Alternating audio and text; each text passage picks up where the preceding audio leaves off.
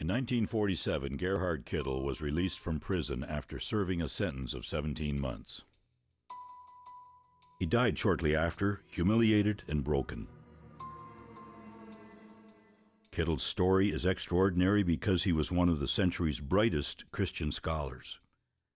His greatest work, the Theological Dictionary of the New Testament, stands today as a standard reference work for pastors and Bible students all over the world. Kittel was imprisoned because he was a Nazi, who contributed his work and reputation to the party's research section on the Jewish question, an apparatus whose ideology fueled the destruction of Europe's Jews.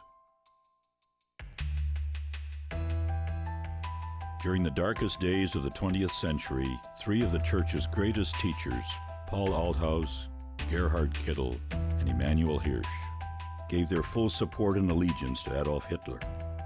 This program will examine their stories and attempt to discover what went wrong.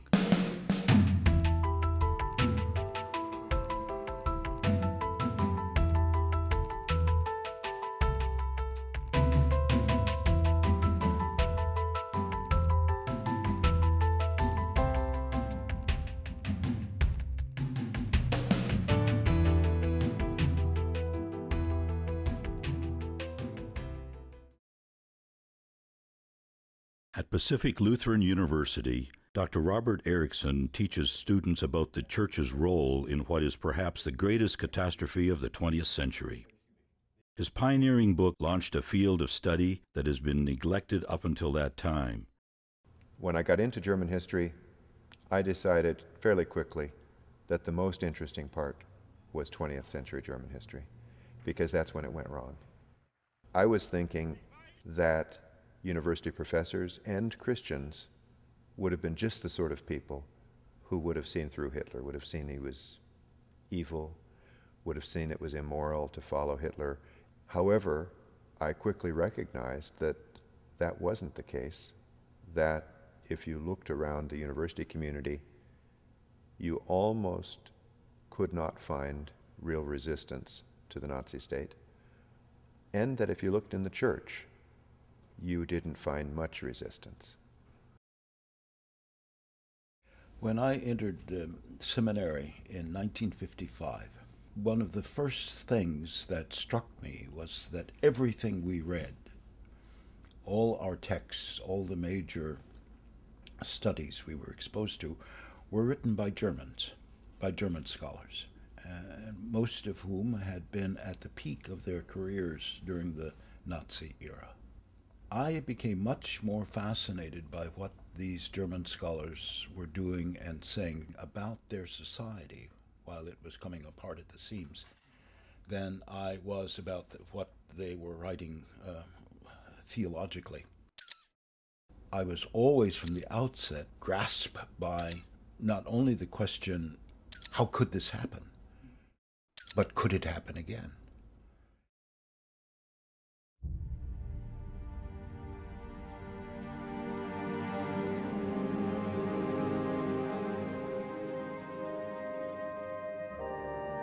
In the 18th century, the Enlightenment spread throughout Europe and America. The Age of Reason, so it was called, promised to bring about a new prosperity to the world as it promised to free humanity from superstition and religious dogma and draw humanity to a life built upon pure reason. In the 19th century, theologians such as Friedrich Schleiermacher sought to make Christian theology palatable to those who pursued a reasonable faith. The Church's battle with Galileo and Copernicus had left deep scars of embarrassment, and the new positivists believed that a reasonable Christianity could heal the wounds suffered as the Church began to wrestle with some of the peculiarities of its scriptures. In a world in which Newton taught that every action has an equal and opposite reaction, teachings about a man who walked on water and raised the dead were perceived as embarrassments.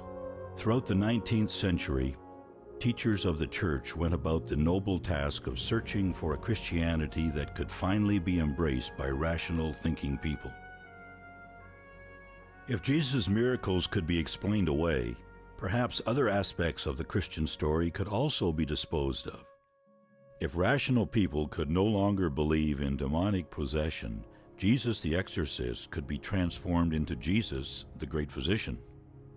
If rational people could no longer believe in a Savior born of a virgin, Jesus the divine human of lowly birth could be transformed into the triumphant and powerful Christus Rex. If his miracles and miraculous birth were scandalous to rational people, then his Jewishness would also have to be rethought.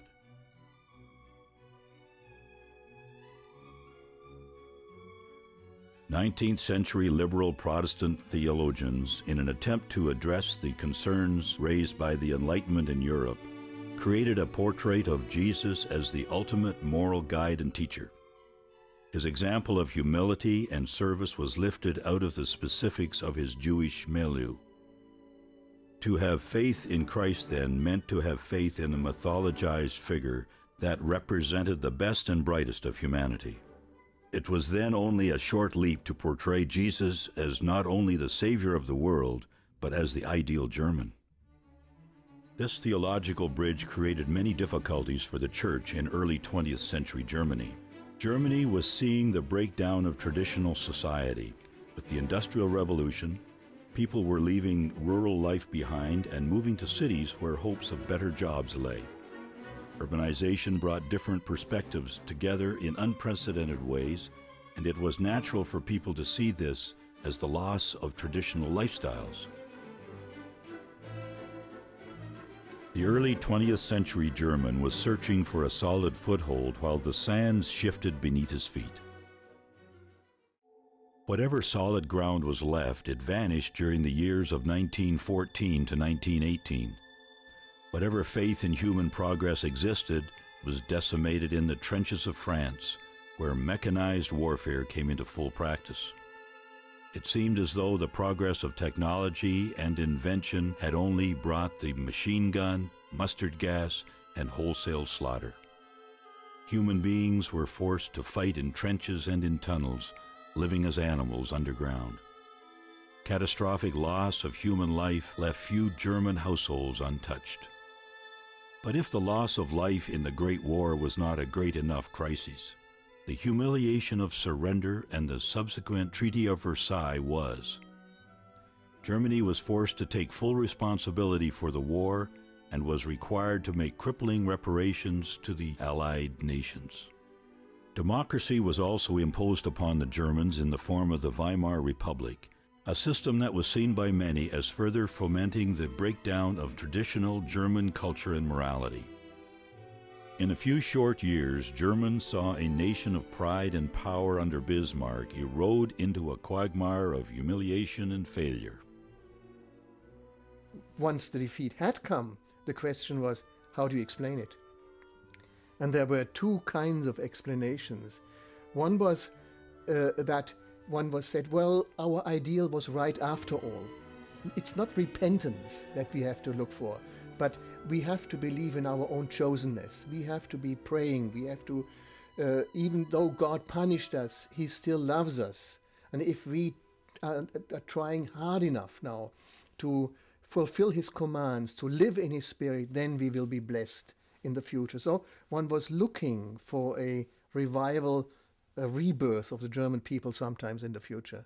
Of course, in the not too distant future, but in the foreseeable future.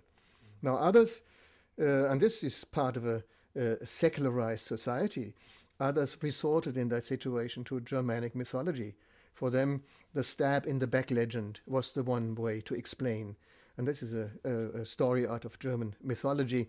And to them, the home front had stabbed the army in the back. The army was undefeated. The home front, with the liberals, with the socialists and the Jews, the home front had actually committed a crime of treachery. The Jews stabbed us in the back. Well, did they do that once before? Well, they did, didn't they? They did it to Jesus too. One can say, in fact, and they did, that Germany itself, the story of Germany is a Christian story. That's one way to interpret it. People are trying to say, why did we lose this war? We're so devastated. Well, Germany is like Christ, crucified in World War I. But we will rise again as did Christ. And who will resurrect us? And some then said Hitler. Hitler will resurrect us. Emanuel Hirsch was born in 1888 in Brandenburg, Prussia. He was the son of a Lutheran pastor and a conservative nationalist family. He studied theology in Berlin, where, along with the prominent theologian Paul Tillich, he belonged to a conservative nationalist student group. Hirsch's life and career were defined by certain political watershed events in Germany. In 1914, the First World War began, which Hirsch viewed as an opportunity for Germany to prove itself as a nation. At the same time, he was just beginning his academic career. In the ending of the war in 1918, with Germany's military defeat and the years of economic defeat that followed, Hirsch saw the failure of Germany to prove itself, and yet the possibility of a new birth. Hitler rose to power in 1933 when Hirsch was Dean of Theology at Göttingen. On his research work, he was one of the keenest heads we had in Germany. Hirsch argues that the basis of German life is the folk. He believed that a German government built around the folk is better than a democracy, which is just the rule of the majority. Hirsch romanticized the folk. He believed in a Germanness that was mystical, transcendent, almost beyond description. There is, in the German understanding of that word folk, and this was especially true at that time, there was the belief that you and I could not understand.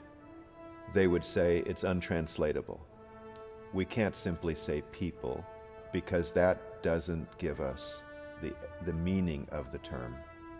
And what they mean by that is that there is something profound, there is something mystical, there is something emotional, and all of it has to do with a bond that is felt by Germans for each other, and a bond that is felt with the Germanic tradition. This theme in Hirsch's work is significant because Germany and the German folk became the primary focus of his thought. Hirsch taught that a faithful church is a relevant church, relevant to the folk of which it is a part. A preaching and a church which recognizes the reality around it has no possibility of seeing itself as separate from folkish, historical life. Even as late as 1939, Hirsch insists on the essential compatibility between church and folk. There exists between German Volkstum and Christian belief absolutely no division or contradiction to make it difficult as a German to be a Christian, or as a Christian a German. Whoever says differently, of him it means either he misuses Christianity to anti-German purposes, or he has come to an incorrect judgment about Christianity through some other such misuse. While Hirsch clearly felt the crisis in Germany was dire, he also saw in it the possibility of a rebirth of German culture. Perhaps a new hope for the German folk springs forth from this consideration. Crises make us young. It would be a hard path, but yet a path which has a destination. In his understanding, there were times in the history of a culture when creativity and life had been exhausted, and a crisis was needed to give new life to the culture. His hope in the midst of Germany's crisis was that perhaps this was one of those times. This view perhaps made him all the more susceptible to accepting National Socialism for Germany. In 1920, Hirsch published Deutschland Schicksal. Already in this early work, there are strong signals foreshadowing the directions his thought and politics would take over the coming decades. An assessment of the German situation during the Weimar period, this work points out how important it was to him to correctly grasp the crisis facing Germany at that time. One describes Germany today most correctly as a colony of the Entente with sharply restricted self-government. We were a world folk, a noble folk, perhaps the most flourishing and best of all. We now stand in danger of being humiliated or even destroyed as a folk. Nothing, it seems, was more important in Hirsch's view than the restoration of the German folk, and nothing was more important in this effort than the restoration of German piety. We Germans must become a pious folk, a folk in which the gospel has power over conscience. Otherwise, we will not be masters of our fate. Faith in God gives two things: a clear view of humanity and history, of folk and state, which sharpens in our conscience the law and the duty to do and to suffer everything for our own folk and our own state, without regard for our own person. The other thing is something personal. Belief in God awakens exactly the qualities of character and soul which we Germans now require so very much. Belief in God creates men of unshakable desire for freedom and genuine faithfulness, whose will no person can break in two, and men with warm hearts who are capable of a complete and strong love for their folk, even when they gain nothing personally from this love, even when this folk behaves ever so wildly and foolishly.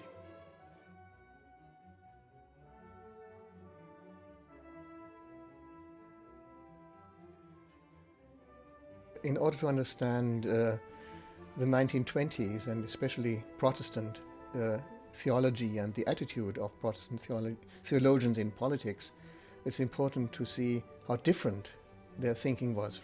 And the first of these was the idea that God had not created humankind as individuals, Adam, Eve, etc., but as peoples. Now, this is connected with a second notion, that is that these folks' theology, that the Völker would have ups and downs in their history. They would be blessed, they would be punished. Now, the Germans were seen as being blessed first in 1813 by the victory over Napoleon. In 1913, you had the 100th anniversary of 1813, so these ideas were brought back in many sermons and pamphlets in 1913, and then came the war in 1914.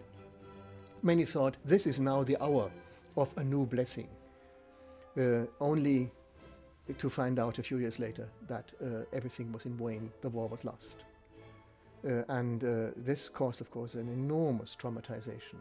So much of the theology of the 1920s was sort of to explain to the German people that they were God's chosen people after all, that the covenant had a meaning, and then prepare for a new revival, for a new reawakening, rebirth of the Germans. Also born in 1888, Paul Althaus grew up in a German nation that had only been established 17 years earlier. During World War I, he served as a pastor in Lodz, Poland. Like others in Germany, the destruction and suffering of this chapter of European history created a crucible within Althaus. It is understandable that in the midst of this chaos, Althaus departed from the traditional Lutheran disinterest in politics. During the early years of his academic career, Althaus became known as a world-class scholar. Althaus's work, however, was not limited to the university. Althaus was a pastor and preacher who worked to build bridges between divided factions. He was known as a pious man, moderate in all things, a person liked by nearly all who worked with him. But in the early 1930s, his desire to find the middle ground would place him squarely in the Nazi camp.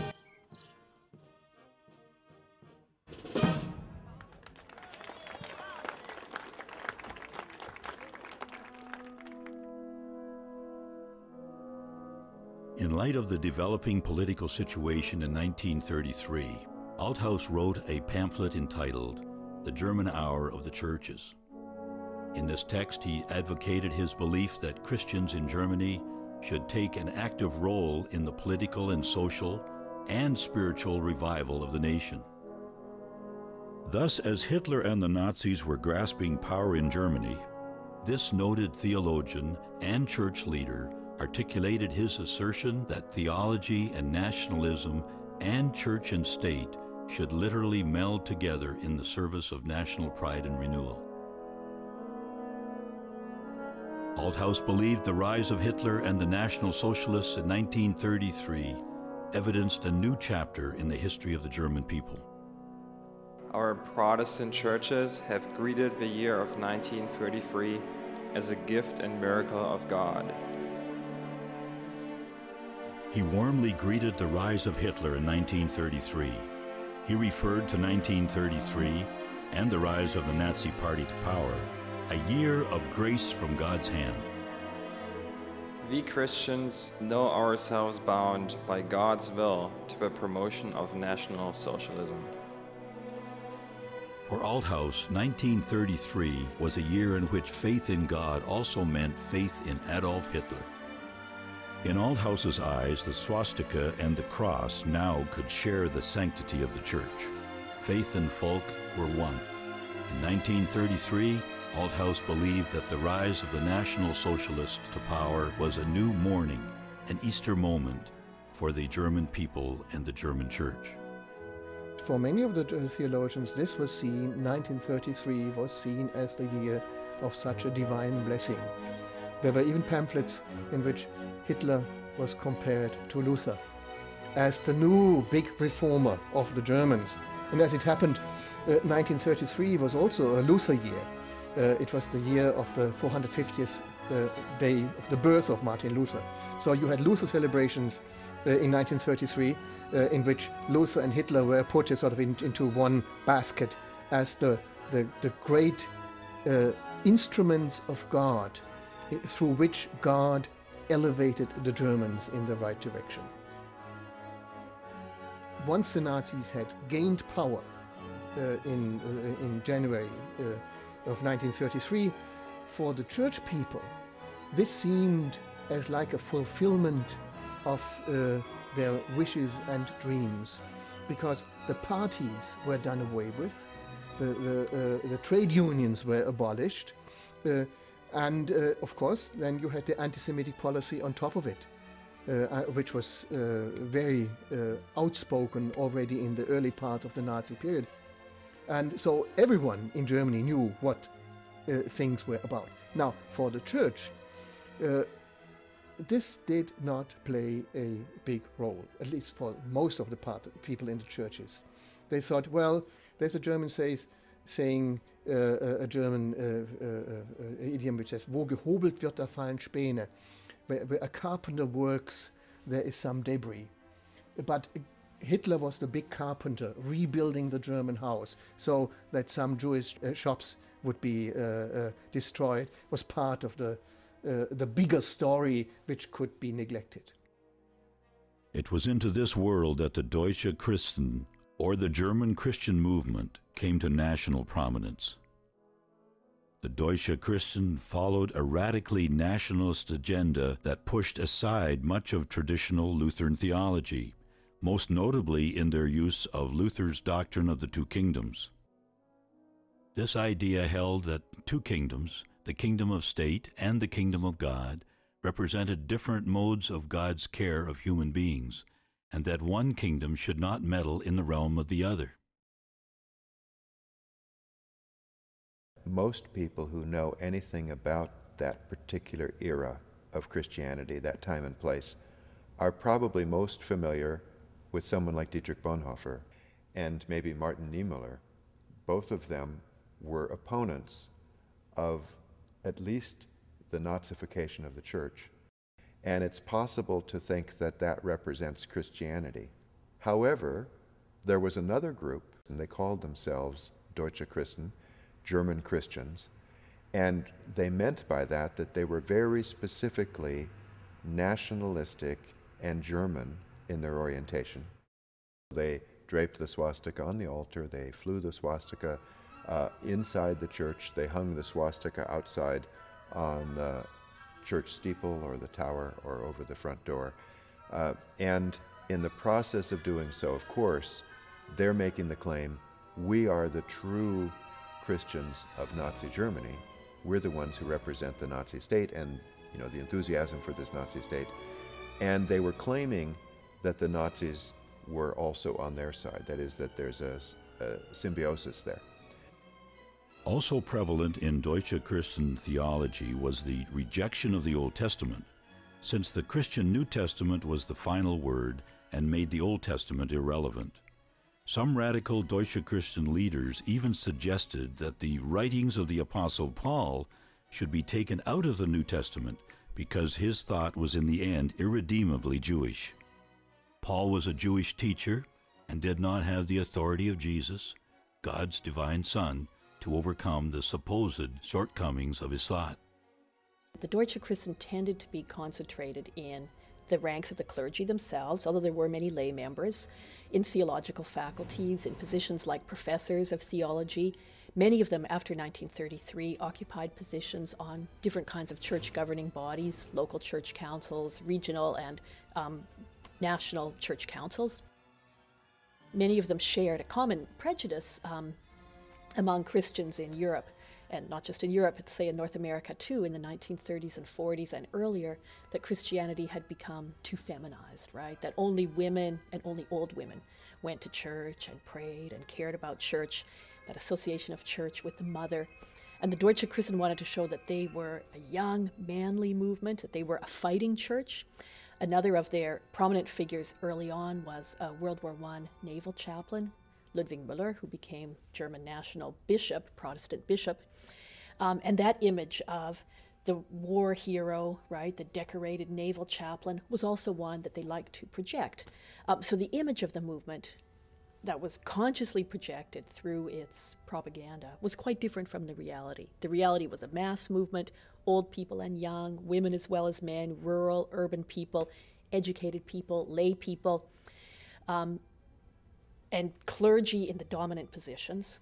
But the image was, manly, young, and also strongly anti-intellectual and anti-theological. So the movement portrayed itself as, sort of paradoxically, a movement that opposed doctrine and theology, that favored instead an inclusive kind of Christianity that was very, very simple, boiled down to a few very simple elements.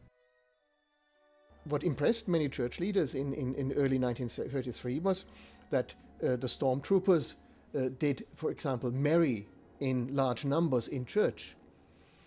So churches were filled with people in the brown uniform. And so there they saw the union of the national and the religious, of a national revolution with a religious rebirth of the German people.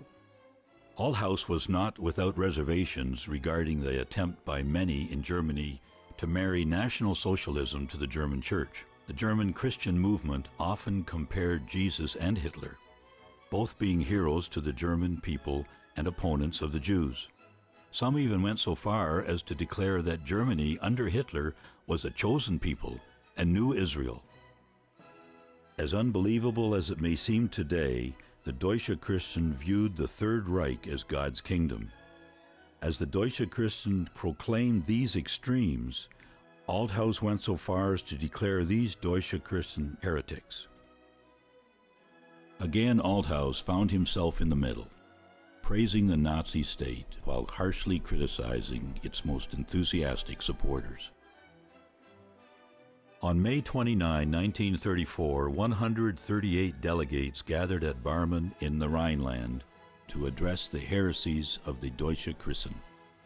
The result was a 6-point statement of belief and union called the Barmen Declaration.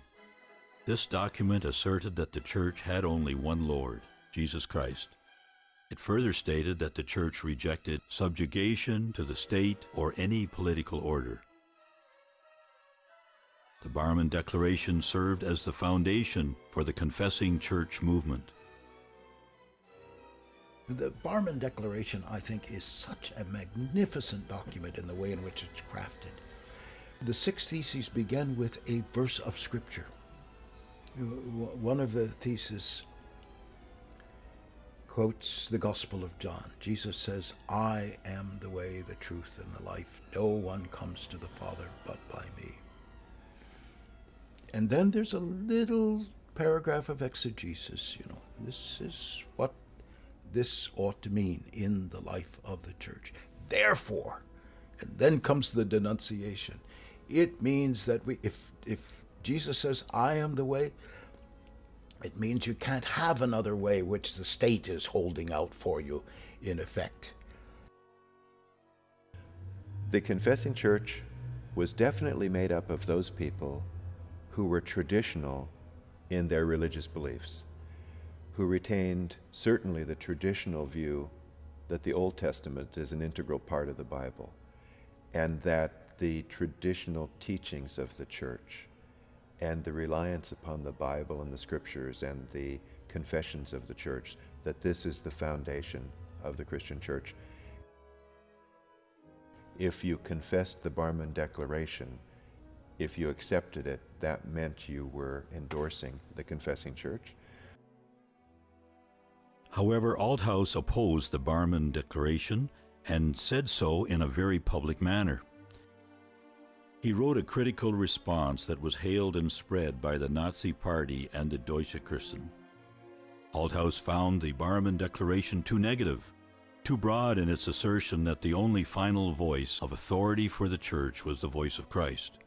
Althaus believed that Führer and state could be used as conduits of revelation. He believed that the Barmen Declaration was an attempt to stem the positive side, in Althaus's view, of patriotism, pride, and moral reform that had come to the folk through the Nazi Party and Hitler. We now know that people in the confessing church were not necessarily anti-Nazi. One of the reasons the Barmen Declaration does not say anything about Jews, and one of the reasons it doesn't directly condemn the Nazi state in any way, is because at Barmen they wanted to secure as many signatures as possible, and the authors of Barmen and the negotiators at Barmen realized that if this were seen internally as an anti-Nazi organization, they would lose a large contingent of their support.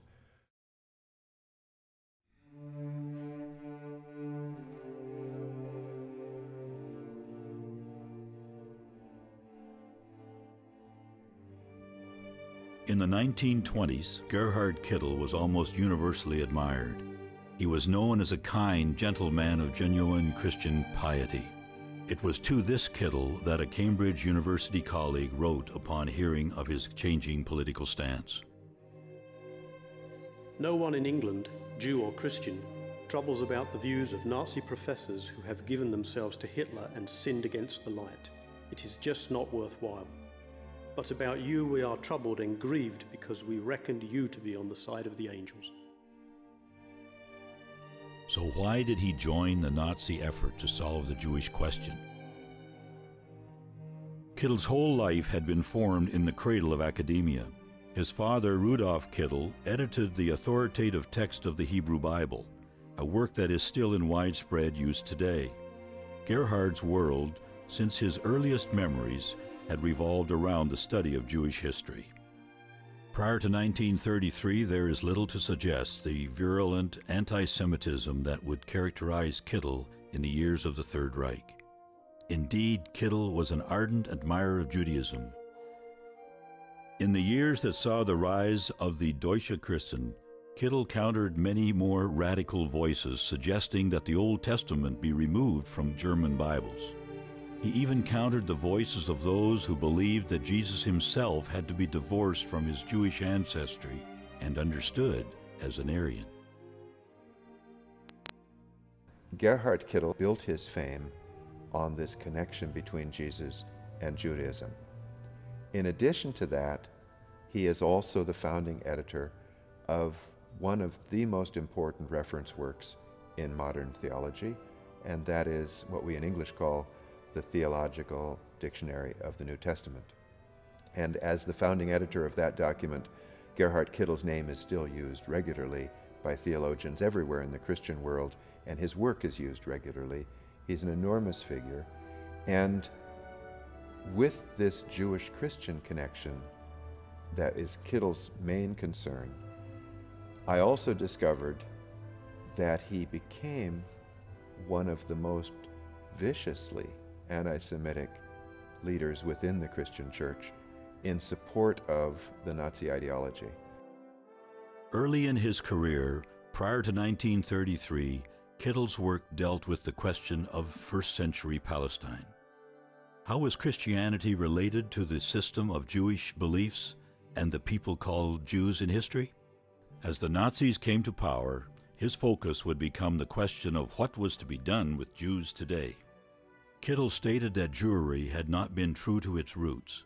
He believed that it had become secularized, and its essential Old Testament covenantal nature had been subverted by the Enlightenment and contemporary tolerance and assimilation. For Kittle, the Enlightenment perverted both Christianity and Judaism through secularization and Jewish emancipation, and something must be done to return both to their roots and special relationship with God. This was for Kittle the heart of the Jewish question. Prior to 1933, Gerhard Kittle seemed to have Jewish friends, and he seemed to have a sympathy for Judaism and the Jewish people. In fact, Kittle wrote in 1926, that there's no single teaching of Jesus that can't also be found in the Talmud, in the rabbinical teachings, Jewish teachings of his day. In this turning point year of 1933, Kittle presented a lecture called Die Judenfrage, or the Jewish Question. This lecture was subsequently published and over 9,000 copies were distributed. This document would secure Kittle's place within the Nazi Party's research section on the Jewish question and his reputation as a good man who took an evil stance. In that public lecture, he outlined, first of all, a problem. The problem was that Jews represented a threat to the unity and strength of Germany, that they were overrepresented in the professions, that they were a group of people, a cultural group, who would practice medicine and law and education and journalism to the detriment of German culture and of German traditions and values, and that the only solution for Germany would be to remove that Jewish threat by restricting Jews from all of those professions, that they should never be allowed to be doctors, lawyers, teachers, that they shouldn't be allowed to go to universities, that they should lose their jobs. And in this brutal fashion, Gerhard Kittle acknowledged in this lecture that many upstanding Jews would lose their income, lose their life, their life's circumstance through no fault of their own, and that this might seem brutal, but that the problem was so great, and that Jews had brought this problem upon themselves, and that liberal society had brought this problem upon Germany by tolerance of Jews and Jewishness. So it was really the liberals' fault if now Germany must punish Jews harshly and brutally, but that God doesn't ask us to be weak. God asks us to face the difficulties and respond to them as necessary. So what to do with the Jews? Kittle considered all of the major viewpoints of the day in Die Judenfrage. To those who suggested that the best policy toward the Jews was extermination, he objected on the grounds that it was impractical. It had been tried before and had not worked. To those who advocated that the Jews be removed from German society and exiled to a land of their own, perhaps Palestine, Kittle objected because this too was impractical. The Arabs will never accept the presence of Jews in their lands, he believed. Still others suggested that Jews should simply assimilate into German life. Kittle rejected this view out of hand. He regarded assimilation as the source of the Jewish problem itself. His solution was not assimilation or extermination, but rather guest status. Eventually, Germans and Jews could coexist, but only after pious Jews had led the Jews back into their own folk and away from secularization. Kittle's ideas echoed those of the Third Reich, And in 1935, ideas became policy. The passing of the Nuremberg Laws, policies that removed basic rights and privileges of German Jews, brought satisfaction to those who shared Kittel's views. Between the two possibilities that I've pointed out, there are of course intermediate positions. And one of these intermediate positions would be, of course, the Jewish people are not originally part of the Germans, nor can they ever become, but for a time being they should have a guest status. And once the dynamic forces of National Socialism started to discriminate against the Jews, it was very difficult to protect the Jews. And all you could do them, more or less, to give them help to migrate somewhere else. But it was very difficult to protect them if they had a guest status. And therefore I think this is this position is something which, if you bring it down to principles, in theology, also in human rights, it's a position which could not stand and could not be defended very well. 4 years of aggressive persecution took a fateful turn in a highly organized, nationwide night of violence against the Jews known as Kristallnacht, or the Night of Broken Glass. Over 100 persons were killed as countless Jewish businesses were destroyed and synagogues burned. Paul Althaus never wrote favorably about the Nazis again. Emanuel Hirsch's enthusiasm, however, was never swayed, and the career of Gerhard Kittel as an ideologue for the Nazi killing machine was just getting started. There's a story, for example, of the Bishop of Hanover. I heard it from his secretary. November 9th, the November Quorum, 1938. The synagogue was more or less opposite the offices of the Bishop of Hanover. She was in her office at 8 o'clock, and she waited for the bishop to come. The synagogue was still burning, and the bishop came in, and she expected him, to have an outcry, at least, of of fury, of rage, of whatever, that he would be emotionalized through that the synagogue right next to their offices was burned down. And he sat down and he resorted to business as usual. So he went on with his bureaucratic work, perhaps appointing a pastor or congratulating someone that he was 65 and retiring, or this or that. And this, she said, to her was like an additional moral defeat, or you could say an additional victory of the Nazis.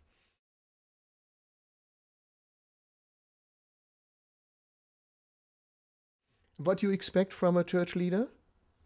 To stand out and, not become a martyr, perhaps become a martyr, but to stand out and speak out, to mobilize his people and say, this is not Christian. No, if we believe in our Christian faith, then we have to stand up and fight for those who can no longer fight for themselves.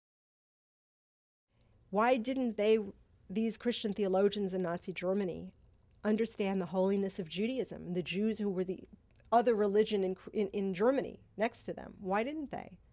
Why didn't they understand that having a synagogue, having other people praying in their way, that was good also for Christianity? And I have to say at the same time that the desecration of Christianity that these theologians brought about is a desecration of religion generally. It makes me worry about Judaism, that they could treat their Christianity this way. It makes me worry about human beings. If Kittel liked Jews in the 1920s, what happened after 1933? He explained it by saying that all of his admiration was the traditional Christian admiration for Jews in the Jewish faith and the Jews of the Old Testament. But that as a Christian, he had every right to hate the Jews, or at least to criticize the Jews, who, when they were offered the Messiah, refused to accept the Messiah, and who then became this tainted race who were destroying values and cultural traditions within modern German and modern Western society, and that there's no need to reconcile his attacks after 1933 with his sympathy before 1933, because the sympathy is for ancient Jews, and the attacks are rightfully directed against the modern phenomenon of a Jewish problem. He gave, at a very high level, a major theologian at the University of Tübingen, he gave permission for the Nazi state to be brutal, and he said it in exactly those words, that this brutality, he said, the whole world may cry at us about our brutality, but it's no one else's concern or business how we Germans deal with the Jewish problem that we face. In defending himself, and Kittel was arrested and imprisoned for his anti-Jewish work.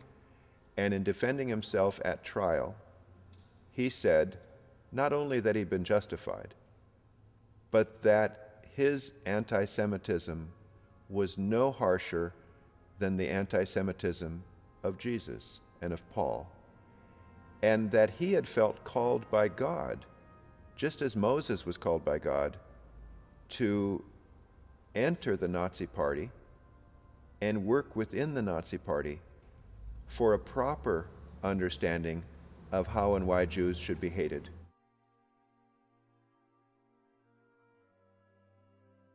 We somehow have the sense that a theologian, a minister, a rabbi, a priest tells the truth, speaks a conscience, his or her conscience. And we trust these people. Not only that, but we have a certain theater in a religious building, in a church or a synagogue or a mosque, and somebody who gets up and gives a sermon, we take it much more seriously than we would take a lecture by an academic in an auditorium. So when a minister gets up before the congregation and says, Hitler is Christ's second coming, they said that. Hitler is resurrecting Germany. Hitler is doing the work of Christianity. The Jews are evil. The Jews are satanic.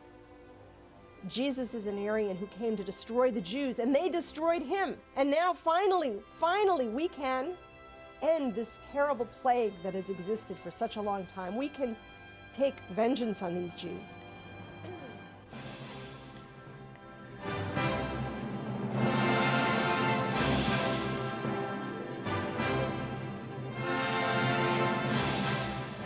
Gerhard Kittel, editor of the 20th century's definitive work on the Jewish background of the New Testament, spent the years of the Third Reich giving his mind, his reputation, and his loyalty to the research section on the Jewish question, a Nazi Party committee with access to the highest levels of government. This committee would formulate the ideology for the systematic murder of 6 million Jews. In the spring of 1945, French soldiers entered the grounds of Tübingen University and arrested one of its most celebrated professors. Gerhard Kittel spent 17 months in prison. He died in 1948, a disappointed man of 59 years. Days before Germany's defeat in 1945, Emanuel Hirsch retired from his professorship at Göttingen, officially because of his failing eyesight. He continued to teach students and professors alike in the basement of his house for years to come. Many of his students became faculty at the world's most prestigious universities.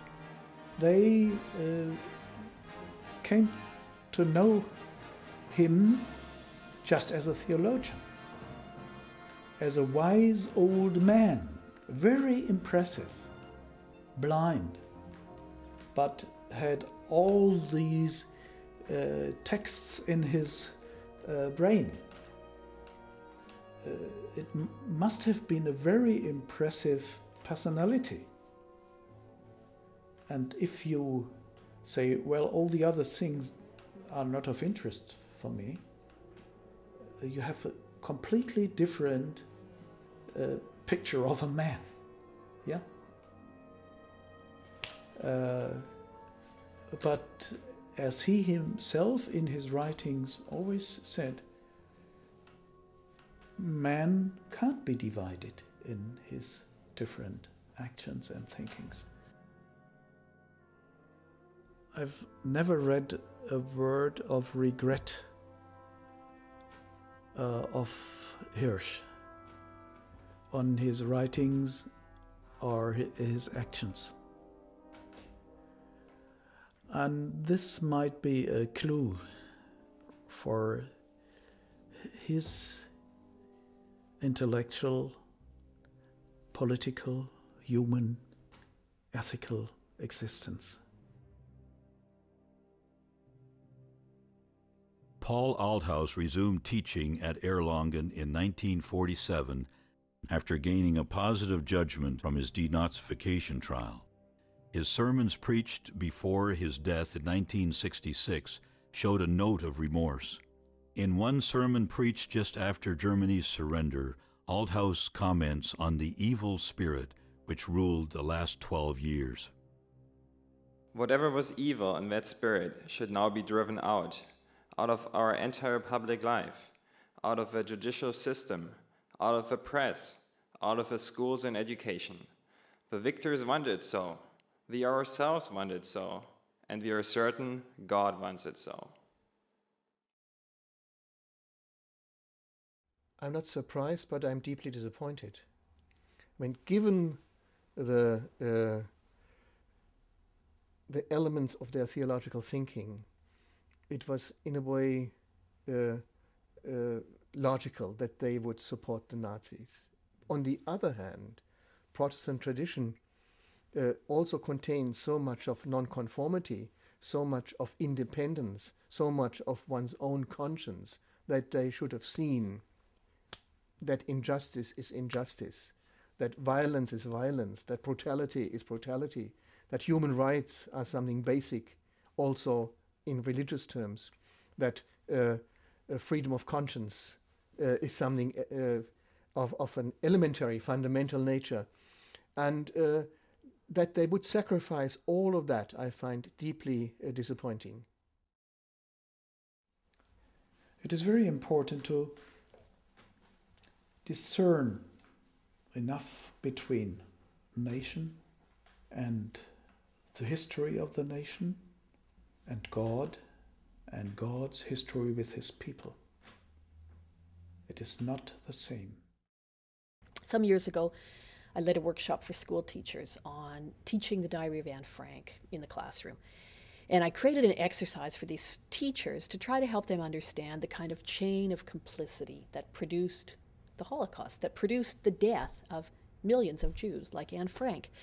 And I called this exercise, Who Killed Anne Frank? And I gave each of the teachers, there were maybe 15 of them there, a piece of paper with a description of someone who played a part in the death of Anne Frank. For example, the Dutch neighbors who denounced the Frank family to the police who arrested them, the fellow inmate who took the crust of bread out of her hand, when she was weak, the person in the hiding place who made too much noise, and so on. Hitler, Himmler. I had a large number of different possibilities. And I asked the teachers to line themselves up in a kind of human chain of complicity from what they considered the most responsible to the least responsible in the death of Anne Frank. Now, my expectation was that the person who held the card that said Adolf Hitler would immediately march to the front of the line and stay there, and the others would line themselves up behind that person. It's not what happened. Instead, the teacher who had a card that said, a German pastor who preached hatred of Jews from the pulpit in the 1920s and 30s, that person marched immediately to the front of the line and refused to cede that position. No matter who came along, the person with the Hitler card, the person with the SS card, that woman said, this person is the most responsible. This person who used the power of the pulpit, who used the authority of the Christian church, of Christian tradition, to teach that it was not only acceptable, but desirable to hate fellow human beings, to hate Jews, to fear Jews, to fight against them, to attack them, this person is as responsible and more responsible than anyone else. Those kinds of things become the start of the slippery slope, you know? And that's why I think the German experience is so instructive for us, because if you look at what happened there in 1933, it started out relatively innocently. You know, I just think that's why it's so dreadfully important that we keep the lesson of Germany and the lesson of the Holocaust constantly before every society in the world today, because the danger of lapsing into that kind of behavior, look at the former Yugoslavia, look at Rwanda, I mean, that danger always lies just beneath the surface.